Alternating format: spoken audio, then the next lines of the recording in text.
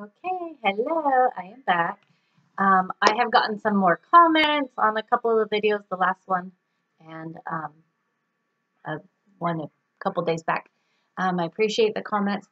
Um, and I've also gotten like text messages and phone calls about it. I'm not by any means losing faith in God. Like, I know who God is. I know Jesus Christ is my Lord. I am just conflicted because I just don't understand. And maybe it's like one of those mysteries that, sorry, for those of you who don't know anything I'm talking about, go watch my previous videos. I am just conflicted. I just don't understand how to have complete and utter faith and completely believe for something when in the back of my head, like in the back of my mind, I'm like, yes, I'm believing for this. I know God can do this. I'm believing for it to happen. But then in the back of my head too, I'm like, and in this, and even it's in the same prayer, like, God, please do this for me. I believe that you're going to do this for me. I'm, like you can do it. I know you're going to do it. Like, but your will be done. But your will be done. So am I not 100% believing in, like, I 100% believe that he can do these things that I'm asking for, but am I not 100% believing that he's going to do it if I'm praying his will be done? Because what if that's not his will to be done? And I feel like this is maybe, like when I was talking to my mom, maybe this is more along the lines of like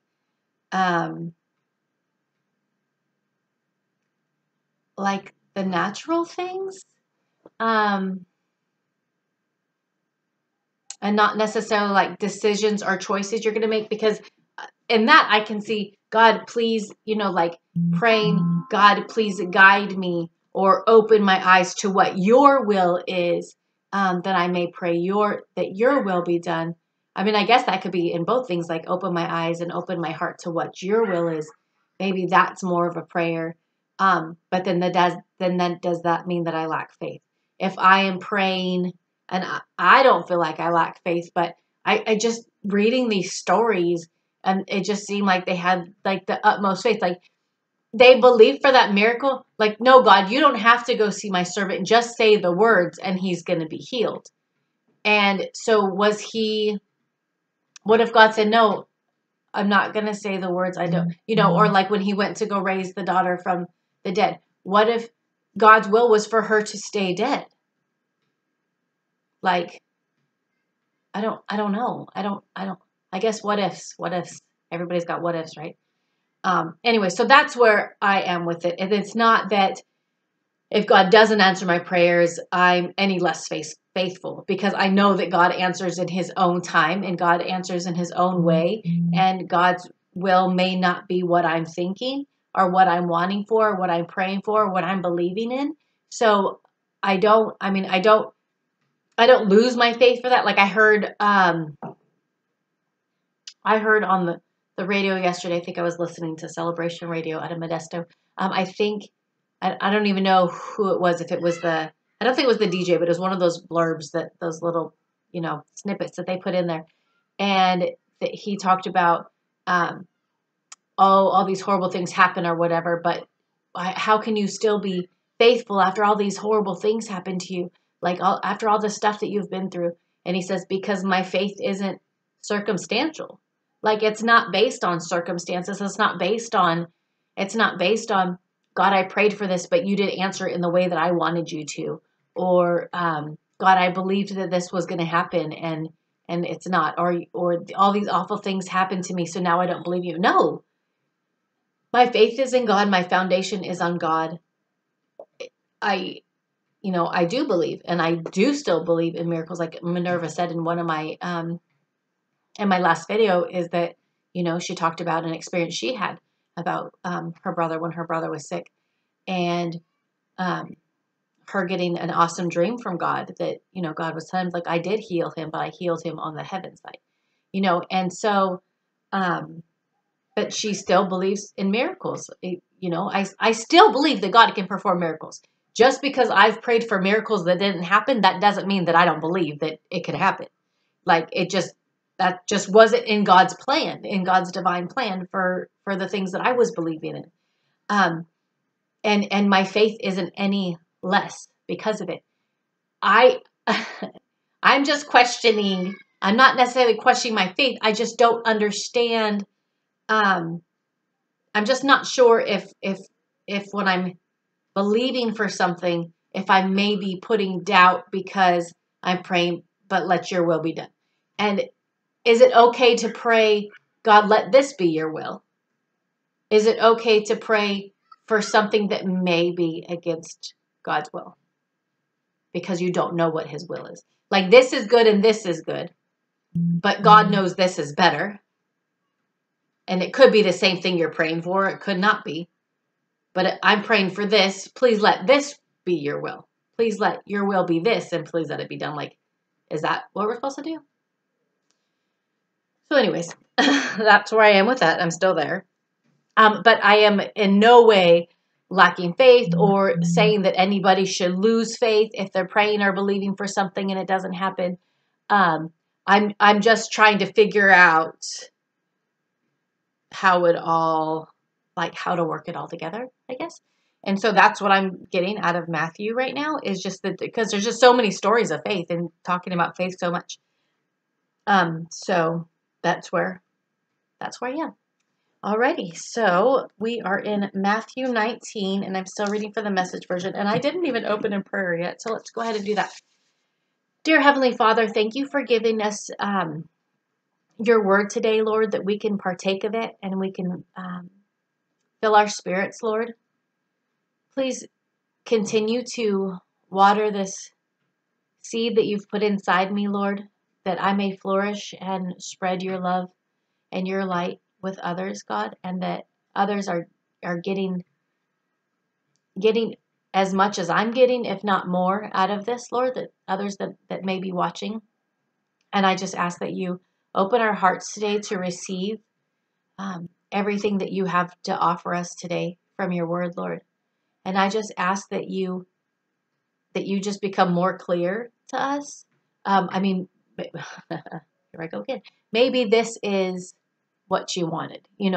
Me asking questions, me digging deeper, me asking other people about this. Like, that's fellowship. That's, iron sharpens iron.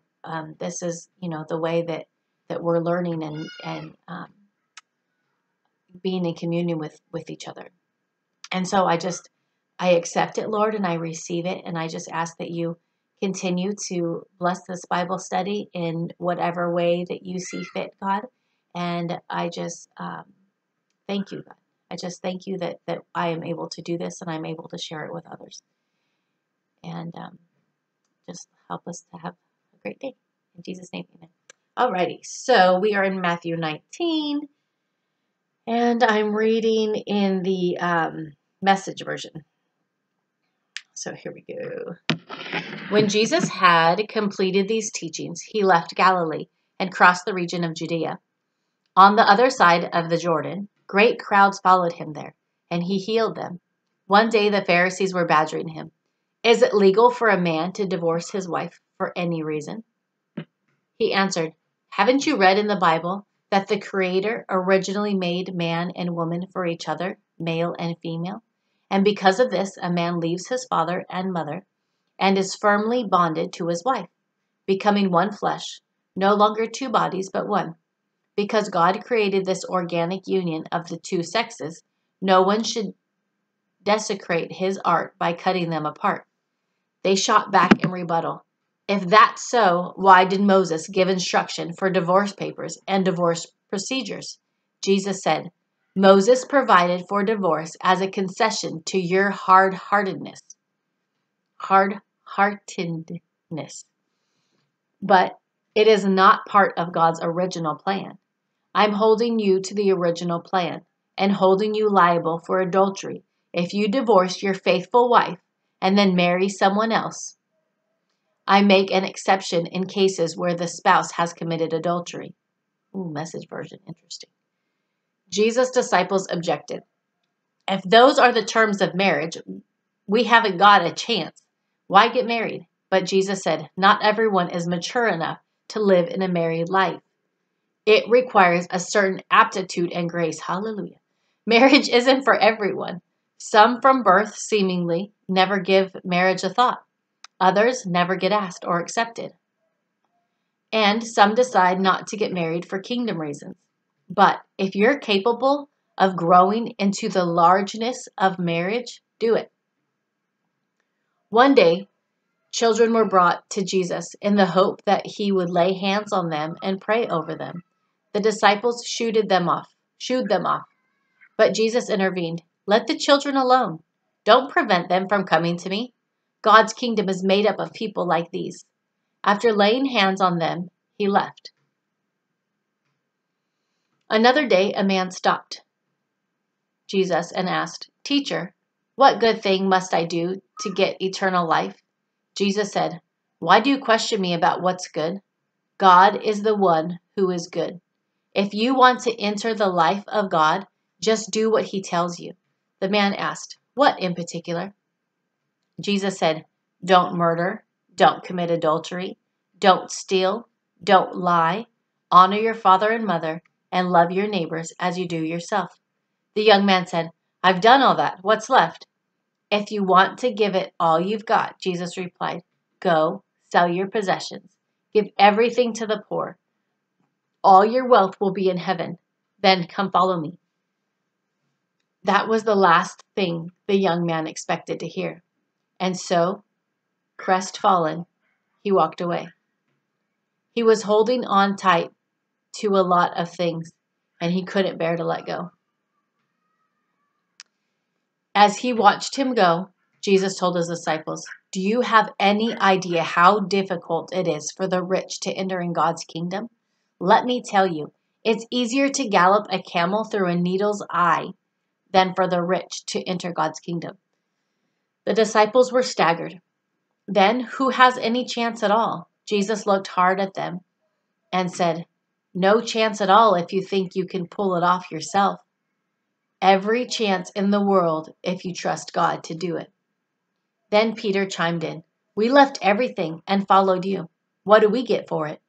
Jesus replied, Yes, you have followed me in the recreation of the world, when the Son of Man will rule gloriously.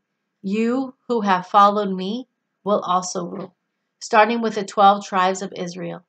And not only you, but anyone who sacrifices home, family, fields, whatever, because of me, will get it all back 100 times over. Not to mention the considerable bonus of eternal life. This is the great reversal.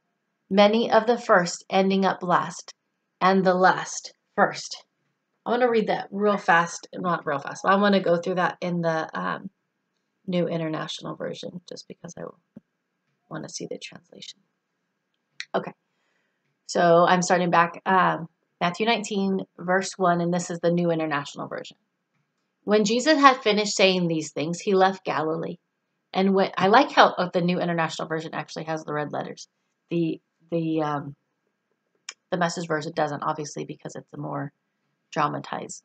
It's not his words. Okay. Large crowds followed him, and he healed them there. Some Pharisees came to him to test him. They asked, Is it lawful for a man to divorce his wife for any reason? Haven't you read, he replied, that in the beginning the Creator made the male and female and said, For this reason a man will leave his father and mother and be united to his wife, and the two will become one flesh. Got some notes here. Just want to see. I was just giving reference back to where that came from. So those are both from Genesis. For this reason, a man will leave his father and mother and will be united to his wife, and the two will become one flesh. So they are no longer two, but one flesh. Therefore, what God has joined together, let no man separate. Why then, they asked, did Moses command that a man give his wife a certificate of divorce and send her away? Jesus replied, Moses permitted you to divorce your wives because your hearts were hard. But it was not this way from the beginning. I tell you that anyone who divorces his wife except for sexual immorality and marries another woman commits adultery. The disciples said to him, if this is the situation between a husband and a wife, it's better not to marry. Not everyone can accept this word, but only those to whom it has given. I'm sorry. Hold on just a second. Sorry. Okay. Verse 11. Jesus replied, not everyone can accept this word, but only those to whom it has been given. For there are eunuchs who were born that way, and there are eunuchs who have been made eunuchs by others, and there are those who choose to live like eunuchs for the sake of the kingdom of heaven. The one who can accept this should accept it. See, that's different. That's different than what the Message version says. This one says, the one who can accept this should accept it. And he's talking about being single. But in the Message version, it says that if you can be married and follow all the rules, then you should be married, right? Am I interpreting those correctly? I think. Okay. I don't know what eunuch means, but I think it's being single. See, and then if we go back to the Message version in that last verse in that section, it says, I passed it. It says, but if you are capable of growing into the largeness of marriage, do it. Huh, that's interesting. Wonder if we look at the New Living Translation. What does that one say? Let anyone who accept this who can. Because it says, some are born as to eunuchs. That's what it says here. For the sake of the kingdom of heaven, let anyone accept it who can. That's interesting. Let me know if I'm not interpreting that right, but I'm pretty sure that's what I got. That's what it said. Okay. Verse 13, chapter 19, verse 13. Then people brought little children to Jesus for him to place his hands on them and pray for them. But the disciples rebuked them. Jesus said, let the little children come to me, and do not hinder them, for the kingdom of heaven belongs to such as these. When he had placed his hands on them, he went on from there. Just then, a man came up to Jesus and asked, Teacher, what good thing must I do to get eternal life? Why do you ask me about what is good? There is only one who is good. If you want to enter life, keep the commandments. Which one? He inquired. Jesus replied, you shall not murder. You shall not commit adultery. You shall not steal. You shall not give false testimony. Honor your father and mother, and love your neighbor as yourself. All these I have kept, the young man said. What do I still lack? Jesus answered, if you want to be perfect, go, sell your possessions, and give to the poor, and you will have treasure in heaven. Then come follow me. When the young man heard this, he went away sad, because he had great wealth. Then Jesus said to his disciples, truly I tell you, it is hard for someone who is rich to enter the kingdom of heaven. Again I tell you, it is easier for a camel to go through the eye of a needle than someone who is rich to enter the kingdom of God. When the disciples heard this, they were greatly astonished and asked, who then can be saved? Jesus looked at them and said, with man, this is impossible, but with God, all things are possible. Peter answered him, we have left everything to follow you. What then will there be for us? Jesus said to them, truly I tell you, at the renewal of all things, when the Son of Man sits on his glorious throne, you who have followed me will also sit on the 12 thrones, judging the 12 tribes of Israel. And everyone who has left houses or brothers or sisters or father or mother or wife or children or fields for my sake will receive 100 times as much and will inherit eternal life. But many who are first will be last, and who are last will be first. All right, let's go into chapter 20, and I'm going to switch back to the Message. All right. God's kingdom is like an estate manager who went out early. God's kingdom is like an estate manager who went out early in the morning to hire workers for his vineyard. They agreed on a wage of $1 a day and went to work. Later, about 9 o'clock, the manager saw some other men hanging around the town square, unemployed. He told them go to work in his vineyard and he would pay them a fair wage. They went. He did the same thing at noon and then again at 3 o'clock. At 5 o'clock, he went back and still found others standing around. He said, "Why are you standing around all day doing nothing?" They said, "Because no one hired us." He told them, "Go to work in his vineyard." When the day's work was over, the owner of the vineyard instructed his foreman, call the workers in and pay them their wages. Start with the last hired and then go to the first. Those hired at 5 o'clock came up and were each given $1. When those who were hired first saw that, they assumed they would get far more, but they got the same, each of them $1. Taking the $1, they groused angrily to the manager. These last workers put in only 1 easy hour, and you just made them equal to us, who slaved all day under the scorching sun? He replied to the one speaking for the rest, "Friend, I haven't been unfair. We agreed on a wage of $1, didn't we? So take it and go. I decided to give the one who came last the same as you. Can't I do what I want with my own money? Are you going to be stingy because I'm generous?" Here it is again, the great reversal.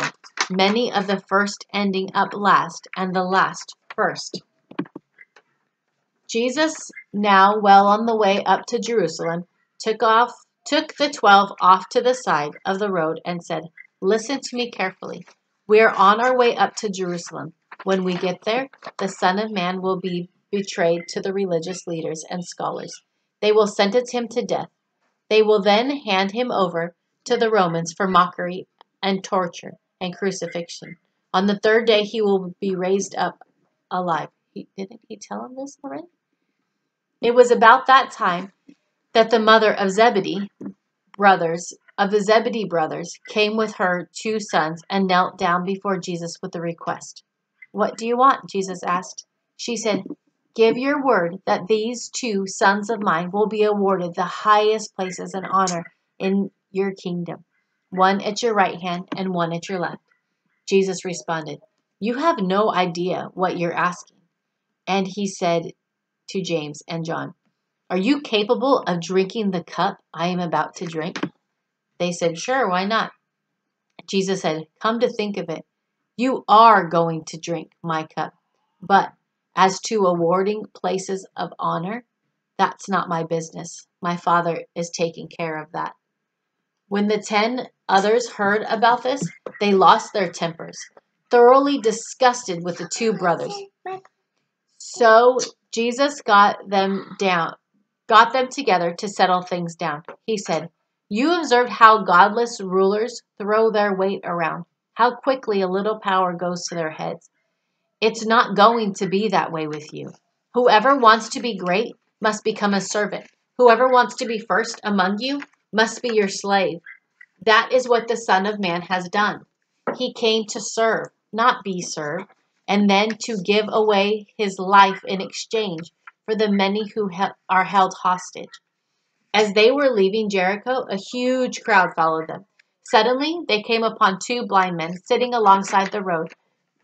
When they heard it was Jesus passing, they cried out, "Master, have mercy on us. Mercy, Son of David." The crowd tried to hush them up, but they got all the louder, crying, "Master, have mercy on us. Mercy, Son of David." Jesus stopped and called over. "What do you want from me?" They said, "Master, we want our eyes open. We want to see." Deeply moved, Jesus touched their eyes. They had their sight back that very instant and joined in the procession.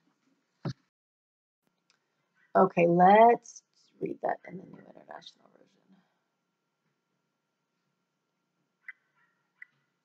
Version. So this is chapter 20, and we're on verse 1 of the New International Version. For the kingdom of heaven is like a landowner who went out early in the morning to hire workers for his vineyard. He agreed to pay them. You know, this story, I understood it in the Message version, this story. If that was me, if this was work, I get it. But with this being the kingdom of God, I get it too. You know what I mean? Like, I don't, like, who am I? I'm not better than any other. I'm not better than any other sinner out there, like, because I came to the Lord first and I've been doing good longer than sinners who are still sitting, but tomorrow maybe they're not, like tomorrow, I mean, not sitting, but maybe tomorrow they find the Lord and they're saved, and I still don't consider myself any better than them, like, so I get that. But in the work aspect, I get like, dude, I've been working all day. Why I shouldn't get the same pay as them? I mean, I deal with that. I deal with that at work. Right now. Sorry, hold on. Okay, so I don't think I'm even gonna read through that part of it. Maybe because no one has hired us. Okay, I just want to see. Okay, let's see. The workers who were hired. I want to read what the end of this says. Okay, so let me start at verse 9. The workers who were hired about 5 in the afternoon came and each received a denarius. So when those came who were hired first, they expected to receive more. But each of them also received a denarius. When they received it, they began to grumble against the landowner. These who were hired last worked only 1 hour, they said, and you have made them equal to us, who have borne the burden of the work and the heat of the day. All right, sorry, I need to start going to Starbucks or something to do my Bible study, apparently.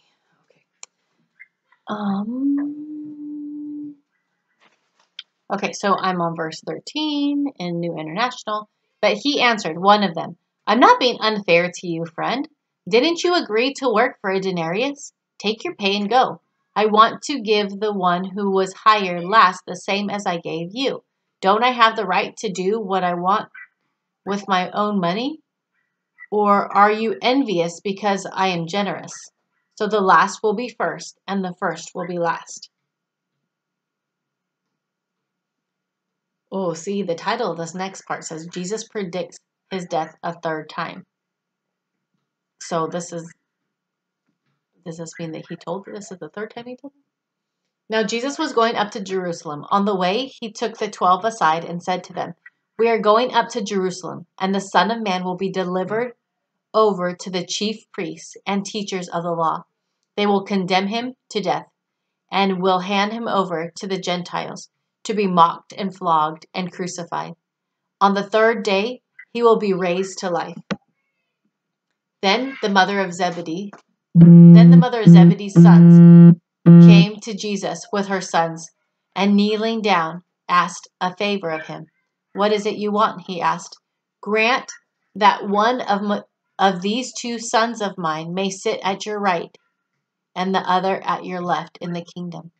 You don't know what you're asking, Jesus said to them. Can you drink of the cup I am about to drink? We can, they answered. Jesus said to them, you will indeed drink from my cup, but to sit at my right and left is not for me to grant. These places belong to those for whom they have been prepared by my Father. When the 10 heard about this, they were indignant with the 2 brothers. Jesus called them together and said, you know that the rulers of the Gentiles lord it over them. You know that the rulers of the Gentiles lord it over them, and their high officials exercise authority over them. Not so with you. Instead, whoever wants to become great among you must be your servant, and whoever wants to be first must be your slave, just as the Son of Man did not come to be served, but to serve and did not give his life as a ransom for many. And to give his life as a ransom for many.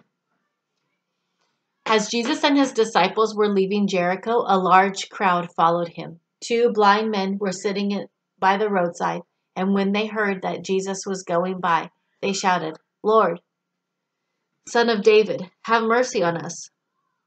The crowd rebuked them and told them to be quiet, but they shouted all the louder, "Lord, Son of David, have mercy on us." Jesus stopped and called them. "What do you want me to do for you?" he asked. "Lord," they answered, "we want our sight." Jesus had compassion on them and touched their eyes. Immediately they received their sight and followed him.